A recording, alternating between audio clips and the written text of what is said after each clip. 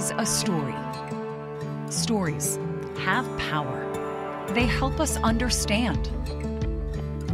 Jessop's Journal is a collection of powerful, positive, and inspirational stories. It's time for Jessop's Journal. Hi, I'm Doug Jessop. Welcome to Jessop's Journal, where we share powerful, positive, and inspirational stories. Today, we're delving into love stories. First up is a bank executive that shows a story of love and acceptance through trials.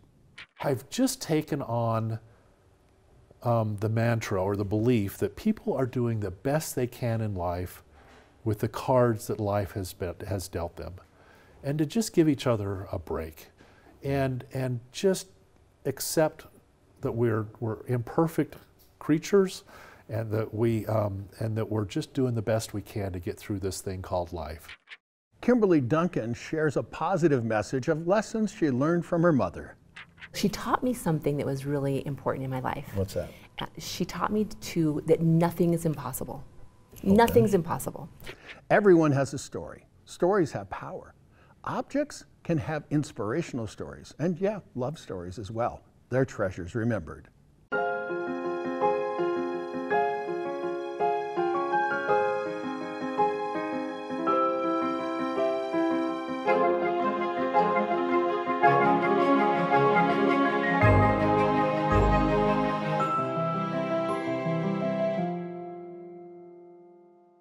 In this episode of Jessop's Jukebox, I have country music star Chris Peterson.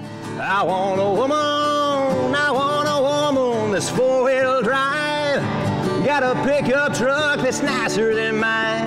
And if it breaks down, she'll fix it up with baling twine.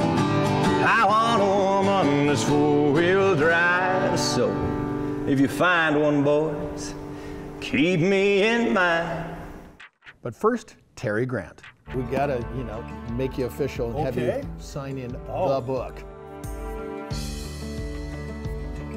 It's interesting when you look at the way that our childhoods are and everything like that. Was there somebody that believed in you before you believed in you? I don't think any of us get to where we are today without people believing in us, mentoring us, taking a notice of us and really taking us under their wing. I had a few people. I grew up in an amazing family that my parents were very supportive of me and everything we did. In fact, I had actually a unique childhood. My parents were some of the very first multi-level marketing, or we call them MLM for short here in Utah. We all kind of know what that means, or direct selling people here in the state of Utah. When I was 11 years old, my parents joined Amway Corporation. Oh, wow. And they were told that you could not grow that kind of a business here in Utah, that our culture just didn't support it. People had tried it and failed at it. My parents did not listen. They went on to build a very successful Amway business. So from an 11-year-old on, I was really put in the spotlight. We'd have Grant family rallies and reunions. Myself and my brothers, I was the oldest of four boys, we would speak in front of thousands of people. Really? In fact, I spoke at the Superdome at one time. Wow. Just full of people. So I grew up kind of in the spotlight. I ran seminars for teenagers of Amway building families to teach them how they could help their parents grow their business. But I've got to tell you, if there's one person I can point to that believed in me before I believed in me, is my wife. Really? We were married young, 22 years old. Oh, heck yeah, that sounds familiar. Still needed a lot of growing up to do. I didn't really know who I was or how I was going to find my way in the world. And we, very shortly after we were married here in Utah, we moved to Denver, Colorado, which started an amazing 20-year journey, working in 5 states and 2 countries before we moved back to Utah. And in every turn, she was so supportive and made me stretch beyond what my comfort zone was, and really was my rock and my foundation and my confidant. But really believed in anything I did was the right thing. Where'd you guys meet? We met at the old ZCMI stores for those old Utah people. Our first date was New Year's Eve, and never looked back. My wife and I were dirt poor, just newly married, out in Denver. She was working as a receptionist at a trucking company. And so I started looking in the Denver Post for a job, and lo and behold, there was an opportunity for a peak time teller at Central Bank of Denver, which just meant during the hours where most people wanted to come in and do their banking, I would go in and help out. And so that's how I started my banking career, was as a teller at Central Bank. Back then, ATMs had just been introduced. Nobody wanted to use a machine. They wanted to stand in line for 15, 20 minutes to talk to their teller because they had a relationship. And we'd actually have a competition on the teller line, who could send the most people down to get a demonstration on this machine. You know, recently, Doug, I was joking with one of our area retail leaders at Key, and said, you know, we need to have a demonstration on how to deal with a real person to do banking today, because boy, has it shifted so far from not wanting to use a machine, wanting to use a person, to now everybody uses their mobile devices and computers to do online banking. Right. I understand you had a slightly well-known neighbor. This is true. So I lived in a place called Freehold, New Jersey, and Bruce Springsteen was one of our neighbors. And Bruce, you know, he was really well known for just being a part of the community. I went to the same barber he did for growing up. He would come and go to high school events. And I saw him at a PTA meeting one time. And I finally told my wife, I'm going to go over and shake his hand. And my wife said, no, no, no, he is here for his child. Do not bother him at a PTA meeting. And I was like, no, I love Bruce Springsteen. He's the boss. He's the boss. I've got to go. So I went over and I spoke with him, and I did not ask him for his autograph. I didn't go that far, but I just shook his hand and just let him know how much his music meant to me and so many others. In fact, I remember one of our first concerts together as a husband and wife was in Denver when he came through with the Born in the USA tour, and how much we enjoyed that concert. So we just chatted for a few, just a down-to-earth guy, just very personable. Well, we've gotten to, shall we say, a certain age that we kind of have a refining fire, and you kind of go through things. Take me back. Was it 2 years ago? 2 years ago, yeah. In July of 2017, we were driving to our cabin, and the back tire exploded on our truck. Literally exploded. Witnesses say that it picked the back of us up. And if you know, outside of Scipio, Utah, there's 2 lanes south and 2 lanes north on I-15, and a sloped median in between. And my front tire hit that sloped median with our blowout of our tire, and we immediately rolled. I came out, you know, with a few cracked bones and bruises and stitches, but my poor wife was beat up pretty bad. And in fact, she has never recovered from that. She's still never regained consciousness. So she's currently today, 2 years later, in a vegetative, minimally conscious state. About a year and a half ago, we brought her home to our home, and we adapted our home for her to make sure that she was as comfortable and felt as loved as possible. But you know, that refiner's fire that you talk about, those pivotal times in your life, everything has really changed from the way I view others. Maybe I should give you an example. Okay.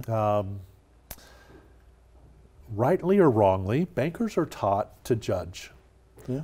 We need to make decisions on who is bankable, creditworthy, whatever cliche name you want to put to it. But we're trained and taught that one of the first credit criteria is the individual. So we want to make sure of the character of those individuals. And so we a lot of times make judgments on individuals. I think I judged a little bit too much because I guess because of the accident and people knowing my circumstances, they felt I was a bit of a safe zone where they could come and tell me what's going on in their own personal lives. Because now I'm part of that club, a club that nobody wants to be a part of, but I'm a part of it with tragedy, with family members or others. I have had so many people come up, and people I respect, people that I would have no clue what's going on in their personal lives that I knew from the professional level, tell me about circumstances in their lives. And it really opened my eyes that, you know what, we have no idea what other people are dealing with, and sometimes we judge a little bit too quick, but we don't know what else they're dealing with, what other balls they have in the air that they have to keep in the air. And so I've just taken on the mantra or the belief that people are doing the best they can in life with the cards that life has dealt them, and to just give each other a break and just accept that we're imperfect creatures, and that we're just doing the best we can to get through this thing called life. Thank you very much for sharing. Thanks for coming on to Jessop's Journal. It's been my pleasure. It's just I really appreciate what you are doing with Jessop's Journal and the other things that you're doing here in our community, bringing out the good of what people are doing, what nonprofits are doing, and others to help others. You're really an amazing part of our community, and I thank you. Oh, thank you. Appreciate that.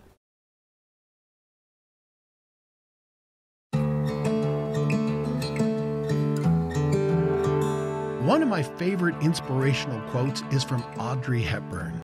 She said, "To plant a garden is to believe in tomorrow."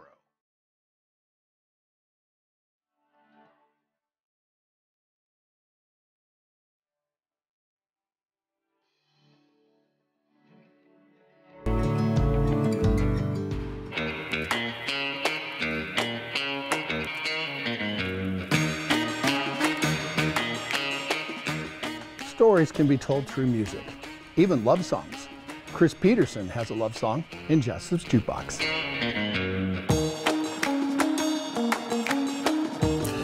A little birdie tells me that Chris Peterson here, he's ram tough, right? Yeah. Well, I'm pretty darn sure that this next song defines four-wheel drive in a slightly different way. Hint, there's a woman right over there. I'm pretty sure he's singing to her.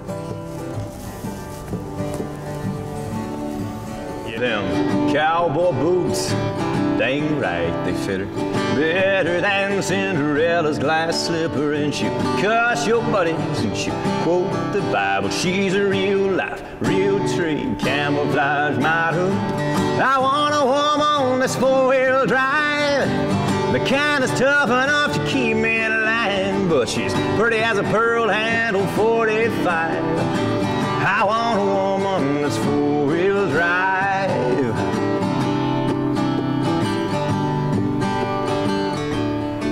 Now she can chop wood, cinch a saddle. If you're ever up a creek, she can whittle out a paddle. When she holds that trigger, you bet she's gonna kill it and go and pry it up in a cast iron skillet. I want a woman that's four-wheel drive, eat a fresh tomato straight off the vine, and then shoot me down with them 12-gauge eyes. I want a woman that's four-wheel drive.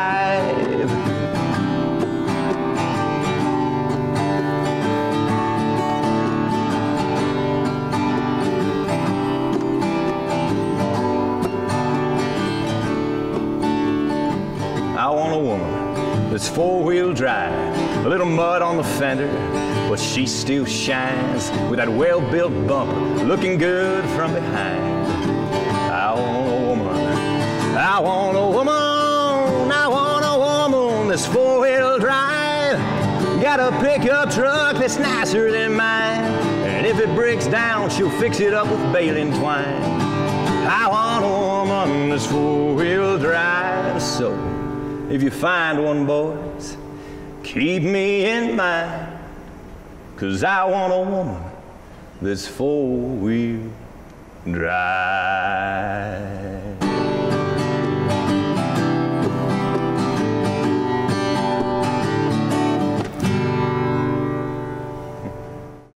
my hats have a story. This was actually my first custom hat. I got it when I helped a startup company become profitable. It's called The Profit, hence the name.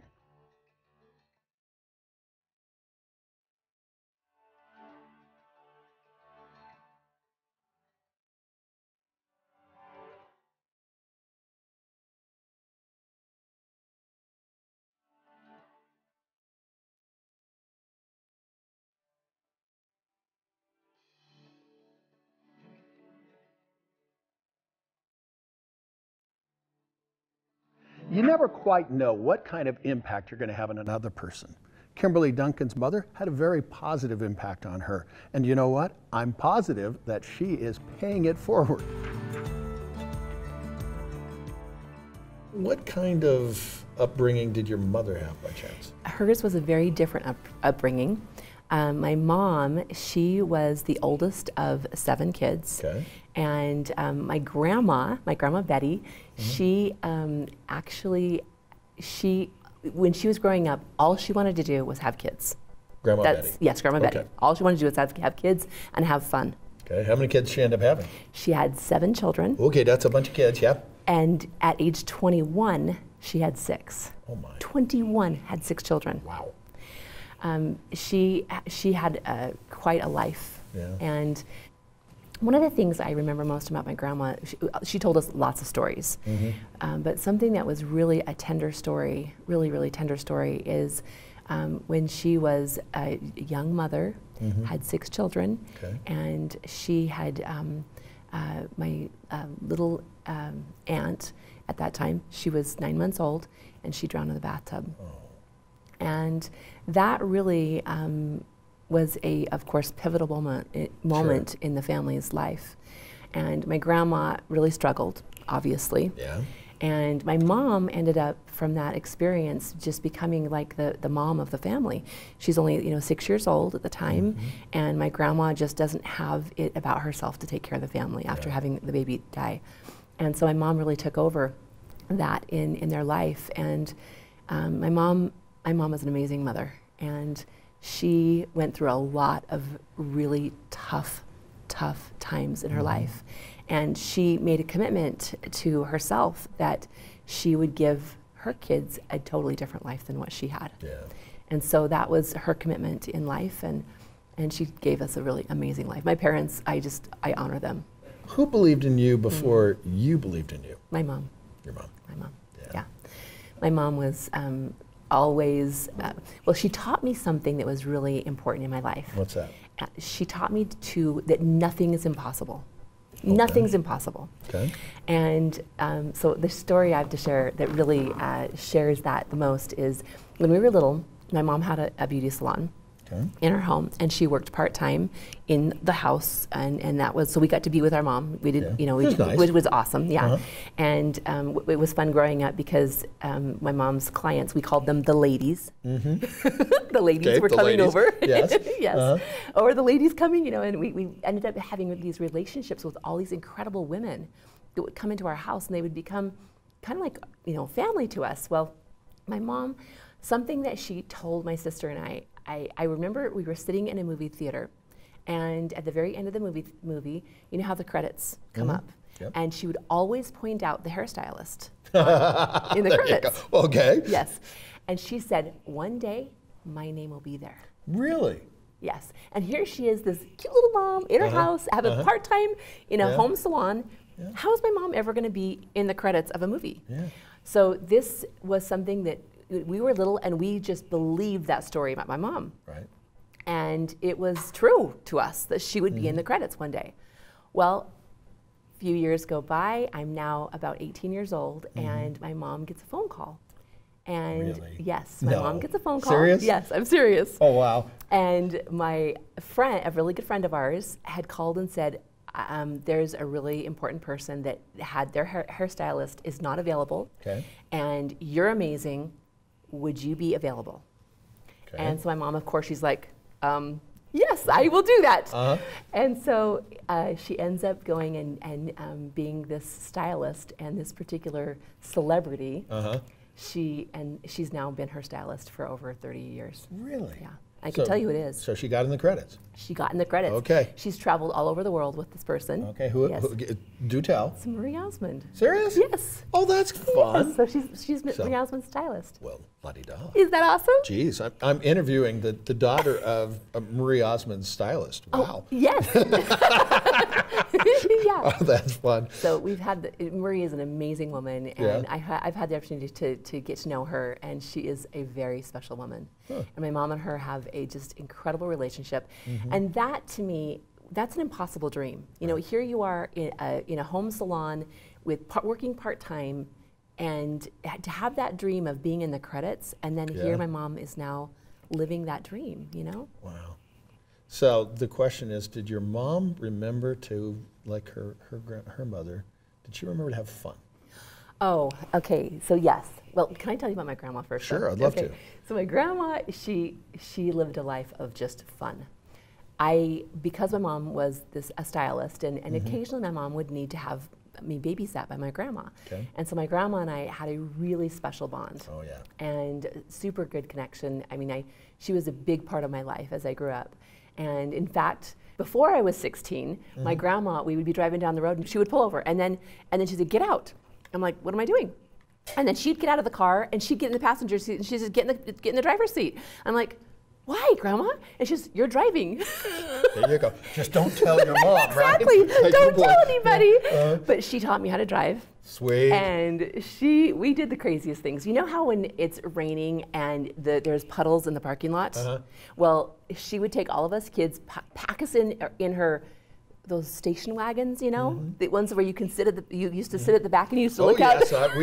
we had one too. Yeah. with the wood paneling on the side. Yeah. So we would get in the station wagon and all the kids would pile in, and if it rained, we'd be going straight to the grocery store, and we would be barreling through those. And she loved it. Oh, yeah. And then she would stop, and then she'd have us all get out, and then we would play in this dirty, muddy, gross you know. My grandson loves to do the same thing.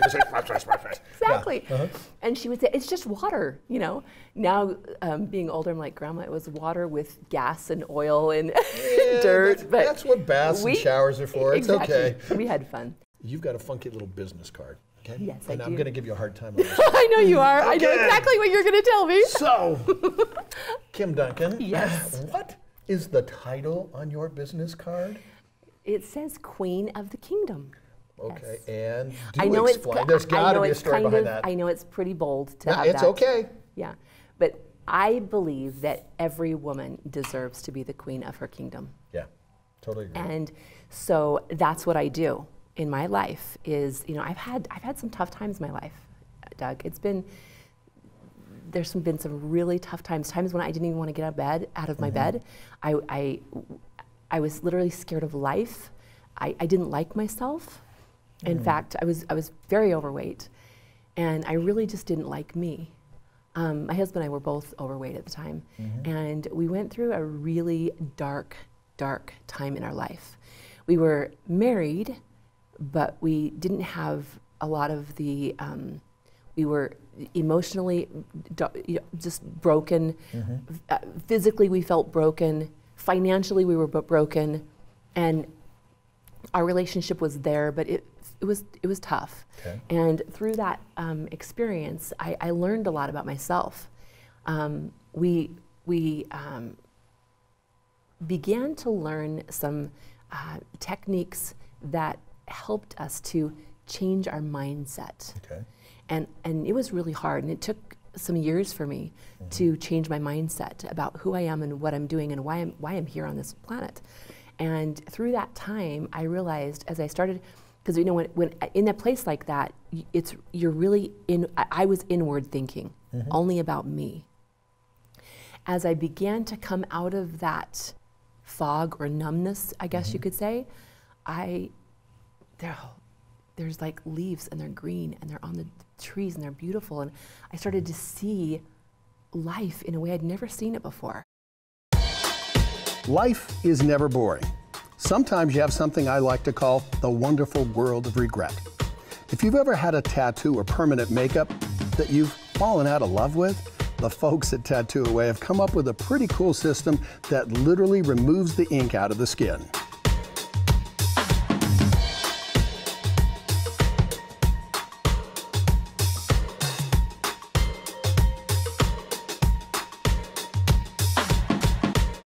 Everyone has a story. Stories have power, and sometimes those stories are love stories. Objects with a story are treasures remembered.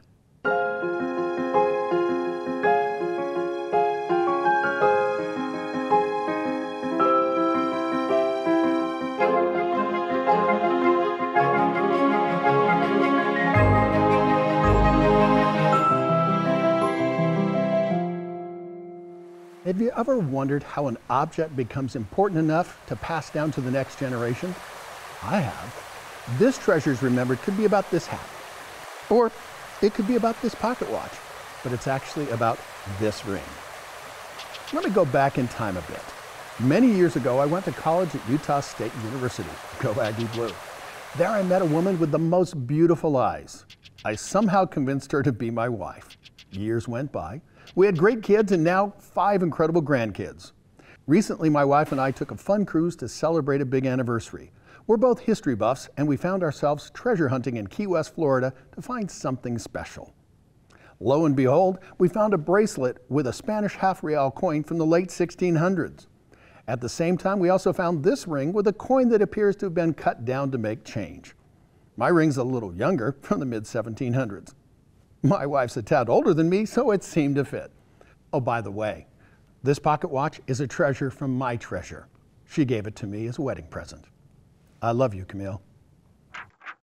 There's a phrase at my house, don't forget to breathe. Well, Clear nasal spray helps wash away the bacteria and helps me breathe better. I think it'll help you breathe better too. So come on, join me, take a deep breath and breathe.